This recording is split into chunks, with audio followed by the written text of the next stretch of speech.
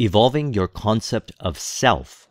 This is a Neville Goddard-based discussion, and we're going to look at three perspectives. Number one, two important questions that we want to ask ourselves, ideally on a daily basis. Number two, consciousness or conscious, specifically to subconscious, competence, which represents our consciousness. And number three, experiential-based assumptions, realizing that our assumptions are creating our reality. And we also have the ability to reflect on the experiences we have every day to realize our assumptions and our beliefs that create reality. Here are the two important questions. Number one, who are you? And number two, where are you going?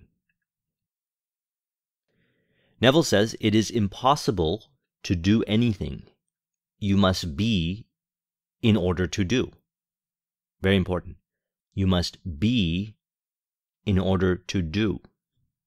Now, this is referring from the concept of reality being a reflection of our consciousness.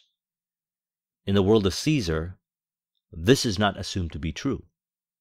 In the world of Caesar, we do and we apply force and we try hard to create.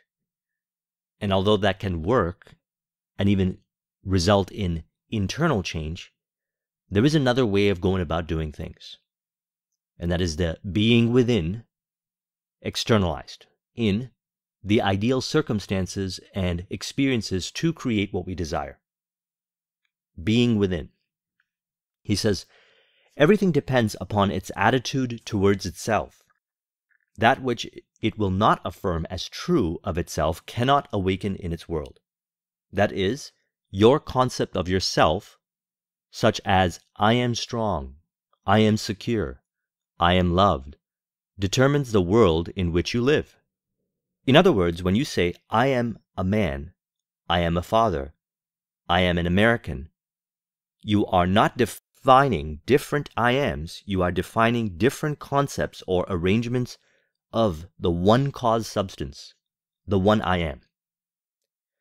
Whatever we identify I am to, consciously or subconsciously, we are. And what is generated from the assumption of what we are is the thoughts, the emotions, the behaviors, and the outer world, circumstance, people, and information changing to reflect accordingly.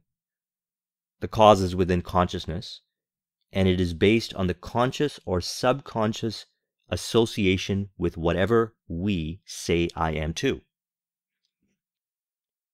Consciousness is one, manifesting in legions of forms or levels of consciousness.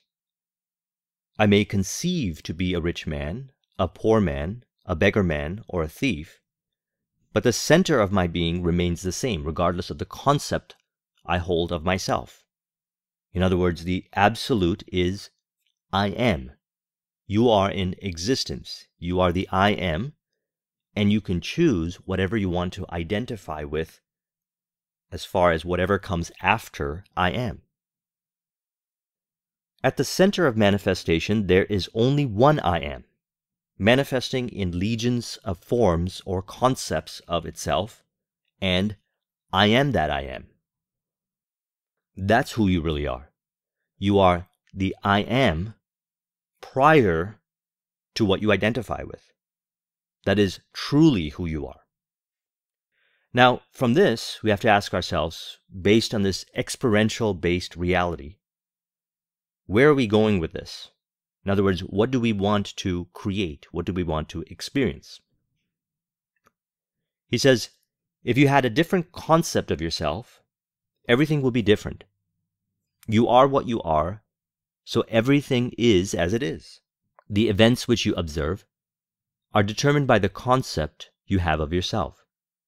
If you change your concept of yourself, the events ahead of you in time are altered, but thus altered, they form again a deterministic sequence starting from the moment of this changed concept. That means at any point of your existence, you can choose a different self-image. You can choose to identify yourself with a different end result. with a different outcome. When we say we want to create something, we have to remember that we become the thing in our consciousness and then move down the pathway to create it. This is the way we're talking about. As mentioned, there's another way of doing it, saying that I'm going to become, I'm going to try to become, or I'm going to force myself to become, or identify with overly active conscious will rather than aligning with divine will. Divine will is when the I am and whatever you choose to identify I am with is affirmed and created via the subconscious mind. This results with what we call flow-based or automatic, autotelic thoughts, emotions, behaviors, and outer world circumstance that appear to change on their own to reflect accordingly, again holding true to the statement that reality is consciousness externalized. Now, both of these are choices. We can either work with the power of I am in absolute, or we can work with the power of Caesar, trying to change the outer world. Or we can work with a combination of the both. However, the realization is that we are all moving towards the ultimate realization of the I am. So no matter where we are on the journey, we realize that upon cause and effect reflection, more and more so each day, a deeper level of understanding that consciousness is the creator of our reality, both the conscious and the subconscious. So we align them, we understand them, we harmonize them, and we work with what we desire to create to not only bring it forth in existence, but we call this developing the skill, which is really just a level of understanding that you can and you are able to bring forth what you desire to create, because it is in your consciousness first that the change occurs, by first believing that this is the way that it works, and testing it, putting it to use. If you've been on this journey long enough, creating what you desire from whatever way, force or working with the I am, you realize that there's many ways of bringing forth what you desire. And what you're really looking for is the one that is most in harmony with who you really are, which is the I am. What is really in harmony with the I am is creating from a perspective of flow rather than a place of force. If you look at it from two perspectives, force is actually a form of denial. It is a form of disbelief in a way, one where you experience reality as being resistance. From a place of flow, if you experience challenges on the journey, you are able to evolve your beliefs and assumptions on the challenges that show up and experience more higher degree of affirmation, understanding that it is contributing to what you desire to create. He says, by assuming the idea already to be fact, it is converted into reality. Beyond that, free will ends and everything happens in harmony with the concept assumed. So one must really then assume the concept first to realize the idea of how free will ends. You have the freedom to choose the desired state, and as a result of choosing the desired state, we allow reality to express through us, which we call creative expression, and reflect to us in outer world change. It appears that we have free will along the journey, and it only appears that way through the force.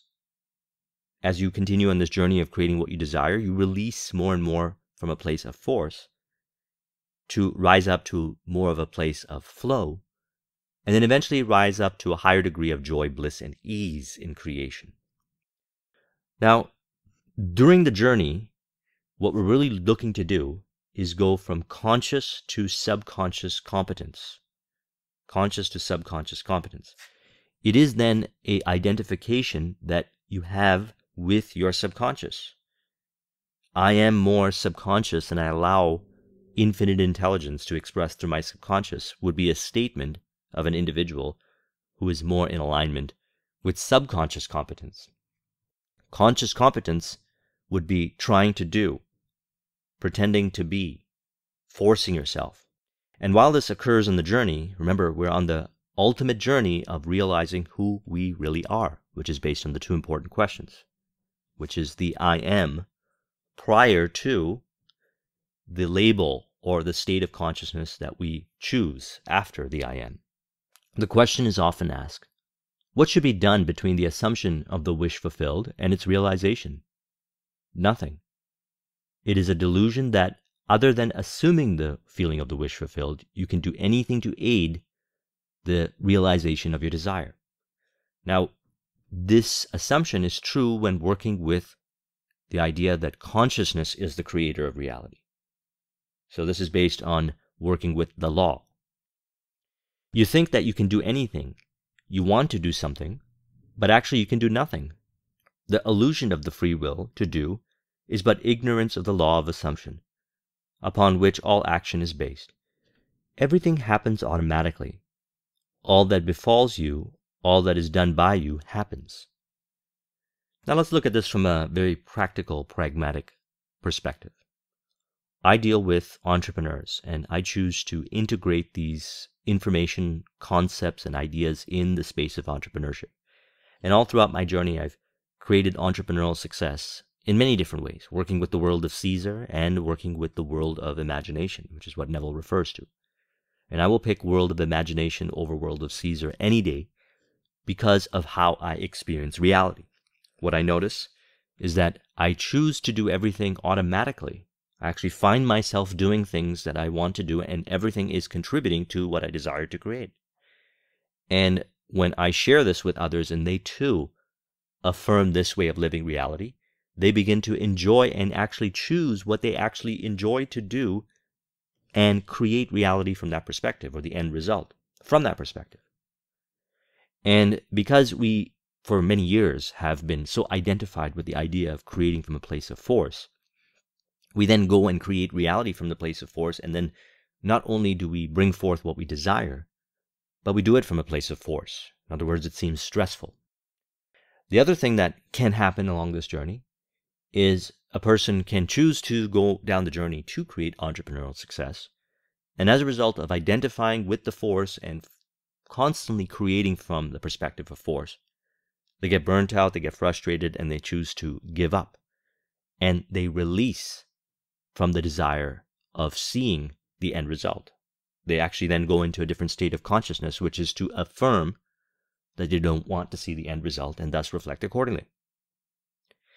Now, when we realize that everything happens automatically, we realize then thoughts, emotions, behaviors, and outer world circumstance can change on its own, and also it is a reflection of the consciousness. What has primarily been affirmed on the subconscious is then allowed to express through you. Now, the easiest way, and actually the most pragmatic way that I found to live this more so, in other words, align more so with what we desire to create, is to observe the different experiences that we have in our life, which Neville refers to as the world of Caesar, reactivity, and change our conception of ourself in regards to whatever it is that we're experiencing. In other words, let's use the entrepreneurial example. I share with the client, it's important to reach out to 5-10 prospects a day. They pick up the phone or they send the emails, and all of a sudden they experience a sense of doubt and fear. And then they say, well, I had a hard time doing that. I say, well, you have identified with the hard time of doing it, and this identification may be past programming, but however, you can change this programming within. You can evolve the concept of yourself, and perhaps choose an affirmation to do so that is something like this. I realize more and more so each day that all people represent a mood within me. I realize that everybody who is interested in what I have to offer showed up within my awareness because they are ready to receive. Upon reflection and integration of this idea, I notice more affirmation in the outer world by their responses. They appear more receptive. They appear more interested. And this facilitates itself as increase in sales, increase in fair transaction, because reality is, they represent me, an externalization of my consciousness. Now, it's these kinds of affirmations, or more specifically, changing the concept of self, that evolves our reality or our experiences with reality on the bridge of incidence to be more affirmative. And as a result, we'll notice that these affirmations become who we are. And all these experiences of reaching out to prospects or whatever it is you have to do in whatever area of choice that you choose to apply this information happens more from a place of joy, bliss, and ease. It doesn't seem like force. And then eventually your actions and awareness become one. It becomes autotelic. You wake up each day and you just go through whatever you feel like going through and you get to the end result. This is what Neville means. We might assume, he says, that you need to do something. He's referring to the force that you need to try. And going back all the way to the beginning, if you're working with consciousness to create your reality, it is stated, it is impossible to do anything. You must be in order to do, which is, in essence, changing the concept of yourself, evolving the self-image, bringing yourself into what, again, I refer to as subconscious competence. So conscious competence, here's the things I have to do. Subconscious competence, you're doing all the right things, and you don't even think about it. Now, this increases, and this may seem like a impossibility in the beginning or a daunting task, but this has been a journey for me and many others. So it can happen a little bit more so each day as you go back into the cause-based reality. In other words, consciousness being the creator of reality, where perhaps you have once fallen into the effect-based reality, thinking reality is happening to you. And through that I am of reality is happening to me, you are affirming assumptions and beliefs onto your subconscious mind and recreating. So regardless, you're still creating reality from the perspective of your consciousness. You have then an ability to choose a desired state and create accordingly. So he says, your assumptions, conscious or unconscious, direct all thought and action to their fulfillment. So this is what we're talking about, autotelic. Your assumptions, conscious or unconscious, otherwise referred to as subconscious, direct all thought and action to their fulfillment. So you might as well evolve your self-image based on whatever you're dealing with as far as environment, people, circumstance, more and more so each day, so you can become more autotelic, one with. Actions and awareness become one. To understand the law of assumption, to be convinced of its truth, means getting rid of all the illusions about free will to act. Free will actually means freedom to select any idea you desire. So we select an idea, we select a desire, and always remember this, if the desire exists in the mind, then it exists in reality because all creation is complete. You select the desire, and then you maintain true to the assumption that the desire will be brought forth. If any reactivity occurs in the world of Caesar, you have the power then to apply what he calls mental diets. Be in certain environments, circumstances, and surround yourself with people and information that affirm the concept of yourself that you want to see affirm. Release for a period of time, and then it'll become automatic, out of consciousness, the information, the circumstances that disempower what you desire to create. And then what you'll notice more so is that you become more autotelic. You'll realize that all that befalls you, all that is done by you happens. Actions and awareness become one. And what you will interpret as free will is more of an authentic, automatic, creative expression, not done from a place of force. What you will also notice is you will be less reactive. You will be more affirmative. You will see, as I've always stated in my videos, how everything is actually contributing to your definite chief aim. Everything then has a new meaning.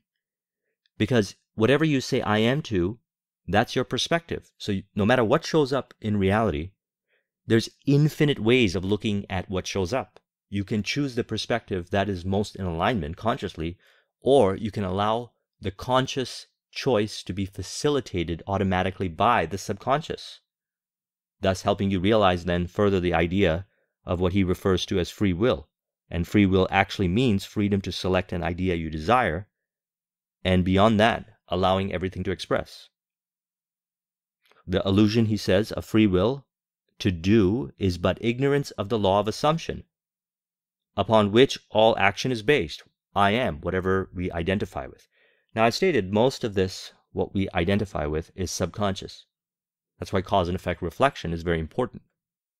to remember, going back to the source, that whatever we experience in the outer world, our reaction to it, we are saying, I am too. Whatever we experience in the outer world, we have once said, I am too. And once we accept this, we then find ourselves choosing more so and understanding how we create the I am association and begin to associate I am to what is desirable. The important thing to bear in mind is that you have infinite free will in choosing your assumptions, but no power to determine conditions and events. You can create nothing, but your assumption determines what portion of creation you will experience. So he says this in very nuanced. Let's reflect upon it really deeply. The important thing to bear in mind is that you have infinite free will in choosing your assumptions, but no power to determine conditions and events. You can create nothing, but your assumption determines what portion of creation you will experience. Again, let's really look at this. He says, but no power to determine conditions and events. However, your assumption or assumptions you have within determine what portion of creation you will experience, both at the destination, will you get to the destination, and once you affirm and remain true, you will get to the destination, and also the journey, the experiences on the destination are also based on assumption, which can be evolved through mental diets, cause and effect reflection, and evolving our beliefs and assumptions on the different experiences that we have on the journey, so that we can then move into higher levels of understanding of the I am and create accordingly. So experiential-based assumptions is what we're looking for. What are we saying I am to? He says, the power of attention is the measure of your inner force. Concentrated observation of one thing shuts out other things that cause them to disappear. The idea which impel you to action are those which dominate the consciousness, those which possess the attention. In other words, what are we giving our attention to? So really then, a good question to ask is, how are you saying I am to? So whatever shows up, how are you affirming that?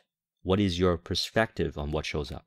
He says, the time it takes your assumption to become fact, your desire to be fulfilled, is directly proportionate to the naturalness of your feeling of already being what you want to be, of already having what you desire.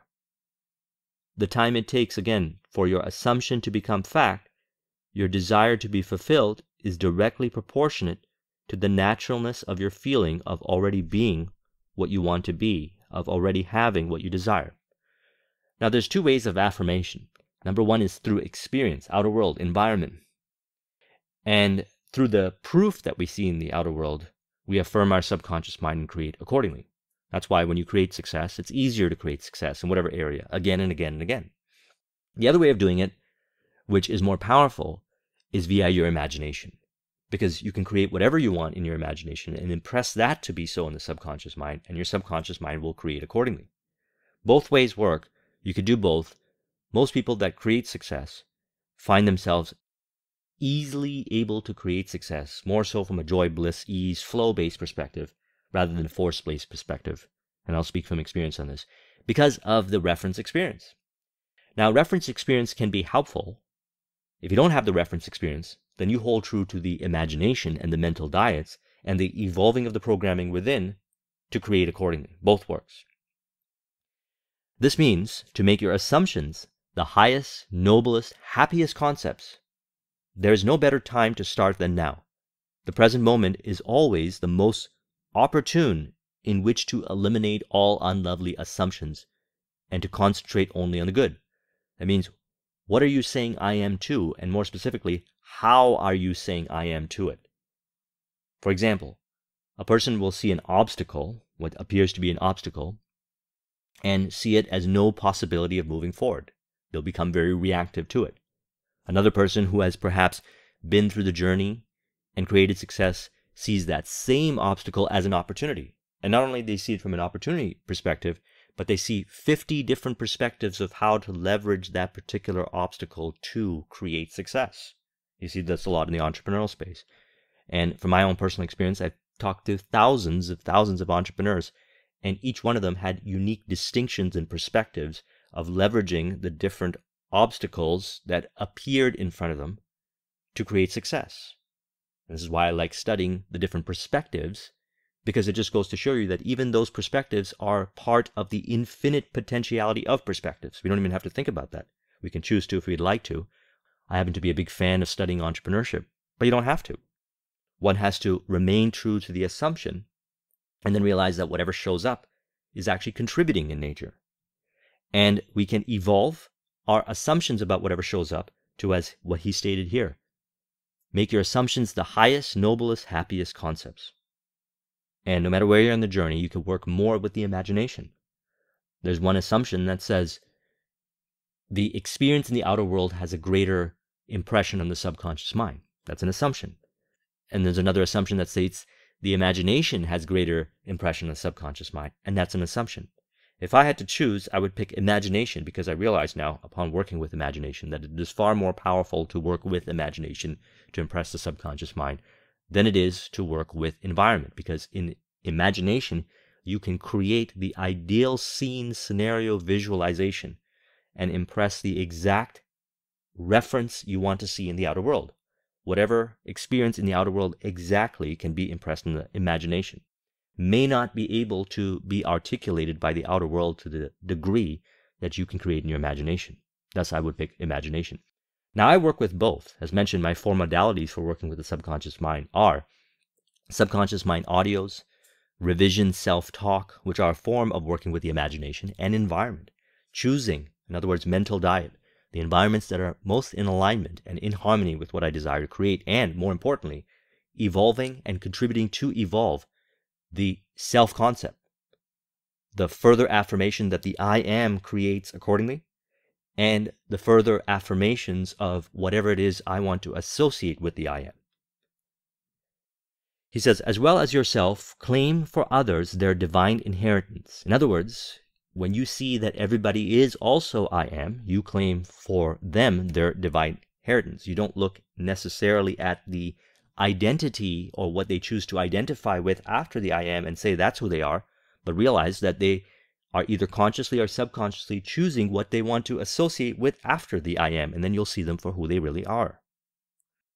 See only their good, and the good in them steer the highest in others to confidence and self-assertion by your sincere assumption for their good, and you will be their prophet and their healer.